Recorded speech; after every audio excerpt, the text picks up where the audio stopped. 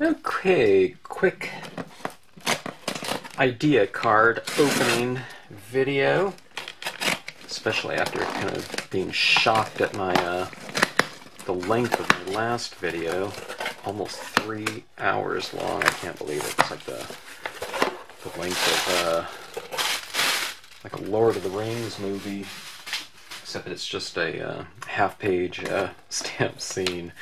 Those videos. That scene took a long time just because, I don't know, I hadn't done the composition at all before, and there were a lot of different considerations. Anyways, these idea cards are of reorders of some scenes that we've had in the past, but I just haven't had in a while. But the river right here, and some kind of iridescent types of color schemes in here. This one's really about kind of just some soft light in here and reflecting a lot of that light off that sand in there. So kind of, you know, I don't know how many, maybe 2 different kind of general zones of color, greens down here in the foreground and in these bushes here. But then you have the sand here. But for me, kind of reiterating what's going on in the colors of the sky and water are important to add into some areas that would be kind of representative of kind of a reflective surface, meaning kind of that bank there. I could have done it a little bit less pink than that, but I don't know. I thought it looked pretty good in terms of the creating continuity between these different areas, and there's even some pink in that green in there. So sometimes when you do things and you see areas kind of as completely distinctive color schemes, and you do it that way, it can make the scene look a little bit fragmented. So bringing those colors into the other areas really helps to tie everything together. Let's see what we have here. You might see the Vistaprint ads on TV. Okay, this is a scene done by, let me see here, I kind of forgot, Linda Standart. Really simple composition here, but quite elegant. I believe these trees were stamped in either an iridescent ink. I don't think they were embossed, but they might have been. If they were done in a highly detailed embossing. But let me see. Actually, it was done on a black plain untextured cardstock, and they used perfect medium from Ranger for the best effect, but you can also use good quality watermark ink. And, oh, let me see. Stamp the 196F, which is the pine tree. This is one pine tree stamped 4 times. Once to the left of that tree and twice to the right. Brush with Perfect Pearls Forever Green. Alright. Perfect Pearls Forever Green. Kind of a really cool effect, though, isn't it? Of course, this is just a postcard, so you know, a printed replication, but how close that is to the original I don't know. But even the replication I thought looked pretty cool, and I'm guessing it's pretty indicative of the you know, as much as a reproduction can be true to form in terms of the colors and whatnot. Okay, the Aurora Borealis. I did this one as a lesson. I'm not sure if this one was the one that was done as a lesson. I think this one was done before I even had the video channel. So a lot of greens in here, and that slightly off color up there is brown. It's the Marvy number 6 brown. I find that when I just do only green, sometimes it's a little bit too kind of electric and hot, so bringing some of that in there kind of mellows some of the green out, and I don't know, makes it a little bit more earthy or whatnot, and I don't know, kind of grounded, I would say. So and then black has also been used up here, but this is, I love doing that type of scene, you know, Northern Lights type of image, and I need to do some more of that. I need to do some different shapes and whatnot of the Northern Lights. I've never seen them in person. I'm really going to have to see them at some point in time. Okay, this is from Susan Shin in Taiwan. Really great use of the oak trees in the background. Then she sponged in some fall colors in here. I'm guessing that's pigment ink kind of swept through there, kind of like that, you know, and applied in here, giving it a really nice atmosphere. You know, it kind of mellows things out a little bit. Sometimes it would just be a little bit too crisp, and by bringing in that pigment ink, I'm guessing that's what it is, that white pigment ink, it kind of brings in that hue that's also so prominent in the sky and in the water, so it kind of unifies the objects from I don't know, the different surfaces here and background.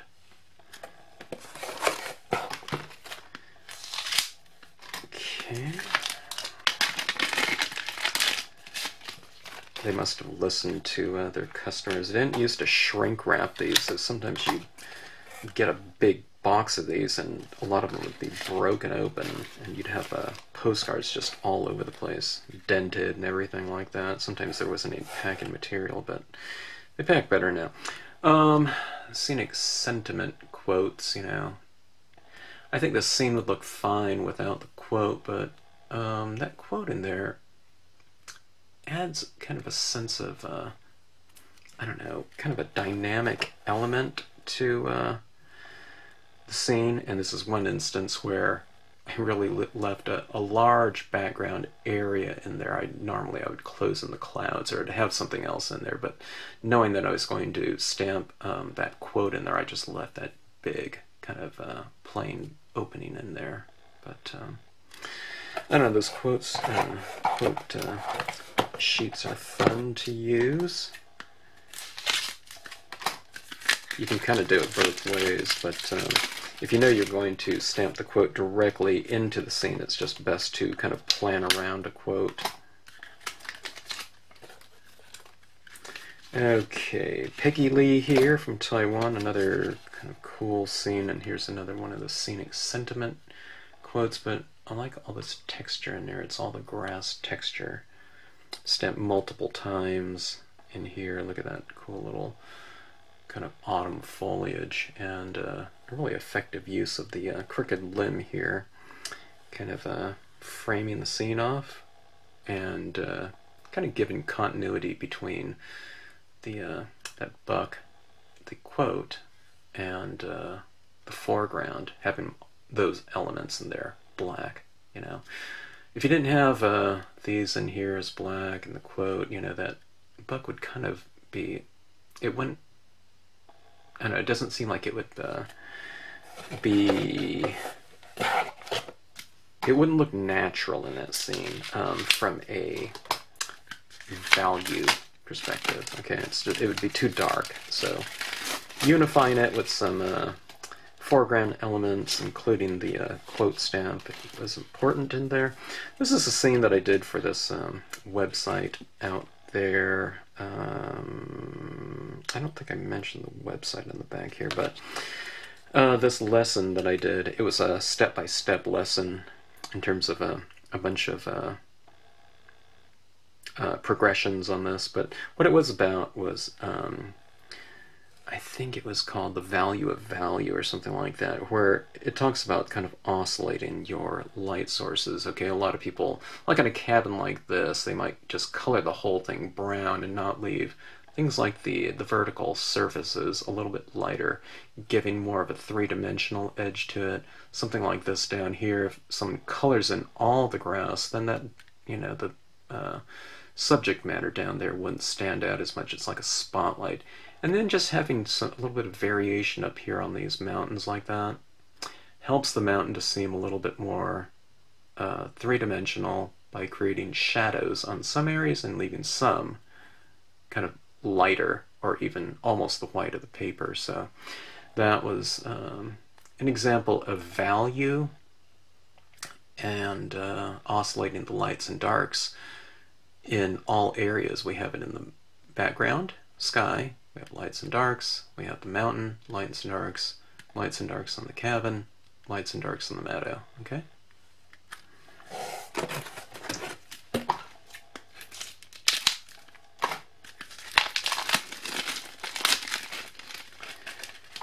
I mentioned this in a previous video, postcard opening.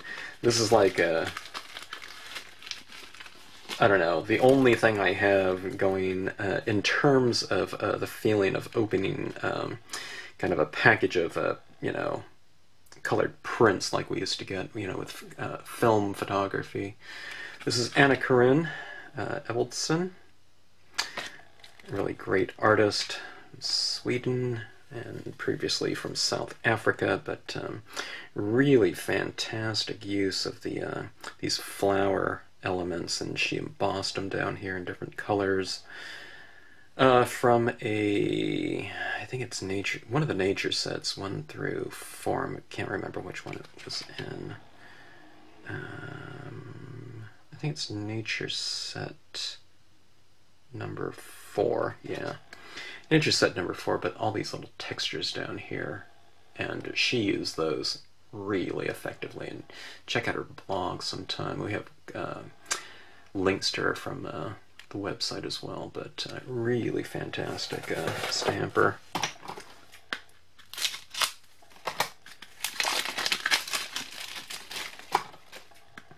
got more of a selection than I remember ordering. Waterfalls. I always like doing waterfalls like this. These days I would probably splatter a little bit of opaque or bleed-proof white down at the base here, but same type of things, oscillating your lights and darks. When I'm doing water, I like to leave the water light, okay? It doesn't mean I don't have any color in there. I have, like, you know, light blues in here or whatnot. If you're doing it in the sunset or something like that, you know, have a little bit of yellows or something like that. But just to make these stand out, you just take the areas around them and make them darker, okay? So, I don't know, just a kind of fun waterfall scene. That's using a couple different waterfalls. That was the Gushing Falls Large and Side Falls Large.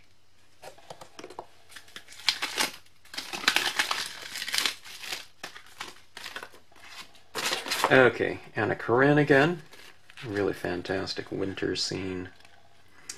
But look at that texture going on down there from that, I think it's the winter brush, if I'm not mistaken, but really great use of everything. Look at the textures running in here, and it kind of has an antiqued look, almost like an antique color look to it, you know. Kind of it's almost like a graded color scheme, but it's just winter down here. It almost kind of just blends in, right? Because it's almost the same shape as the winter brush stamp in there. But yeah, here's her link down here on the postcard.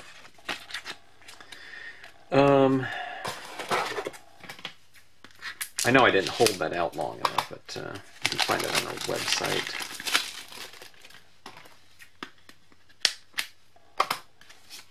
Or I'll just say it, it's layersofink.blogspot.com. Okay? And kind of my shimmering trees. This is called, yeah, Shimmering in Green. It uses a lot of the shagbark hickory trees, or not a lot of them, both of them I should say. There's the smaller version and the larger version in here. And this is one where kind of is early on in my kind of experimental days of using the color box white pigment ink to create kind of a foggy, misty effect. And that's when I kind of figured out that what, you know, instead of just applying a ton of that color box ink, which I still do, you know, when I was trying to lighten some areas up, at this stage in kind of my learning curve, I figured out, okay, instead of having to use so much of that pigment ink to create kind of a translucent, kind of airy looking image, maybe I just won't stamp all of it out, meaning I wiped off a lot of the ink off of some of these background trees before I stamped it out. So I wouldn't have to use so much pigment ink. I don't know, I'm a slow learner. But you can really see that pigment ink down there, kind of creating that fog and kind of I don't know, it creates the lighting in here. I mean, just the composition alone looked okay, but it's really when you add in that pigment ink and a lot of those little touches with the gel pen that I feel that the scene really gets its I don't know, kind of its essence, okay, and kind of becomes what it's all about. I mean, we spent all this time stamping and all these things and coloring trees and all that, but then if you do something like that with the white pigment ink in there, it really becomes more about that white pigment ink than anything else. But I don't know, fun stuff. Little foliage things in the foreground. This is kind of similar to some of the things I was doing on my last scene here, you know, with a lot of the pigment ink. I was looking at this scene, and I did the video. I'm not going to do another section of it, but I think I'm going to add more pigment ink in some of these areas right in here. But even you can see that little, let's see if I can focus in here. See that little foliage stamp right here, and right in here it's the same foliage stamp as right here. There, you can see it right there.